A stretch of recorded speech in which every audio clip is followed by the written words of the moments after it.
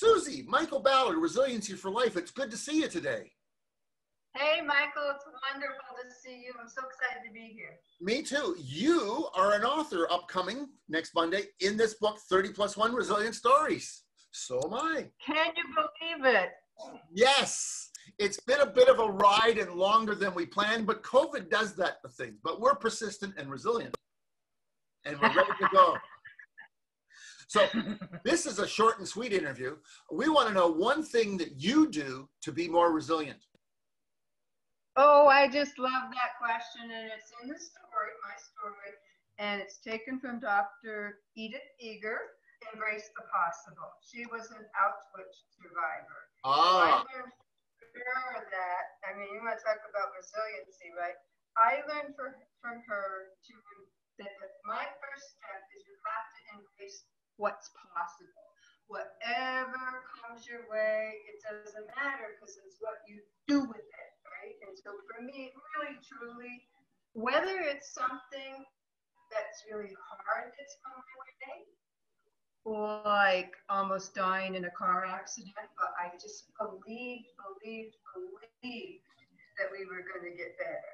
And then all my behavior went along with that belief, or whether it's something that I really want to do, like moving to a Caribbean island, which we did, my husband and I did. It all began with this belief, embracing the possible. Does that make sense? Oh, it's very believable because it aligned with what I did with my cancer diagnosis. And we talked earlier, and that was about, I had cancer, or is cancer a piece of me? Cancer was a piece of me, but only for a short time. Yeah, it was a 7-year battle, but at no time did cancer own me.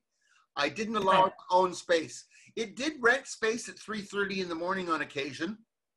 And then I had prayers, theme music. I had body language. I would go march in the halls. Now, I was 137 pounds the first time after surgery, and weight loss and digestive tract surgery meant no food for quite a while. But I would march in the halls with my theme music and my visualization and my prayers. And I deputized all my blood cells, red blood cells, white blood cells, and all my immune system were deputized. And they all had 2, 3, 4 black belts in martial arts and advanced training. And every time a cancer cell was found, no violence, grabbed by the scruff of the neck, you're going down, buddy. And every time I peed, bye-bye, cancer cells.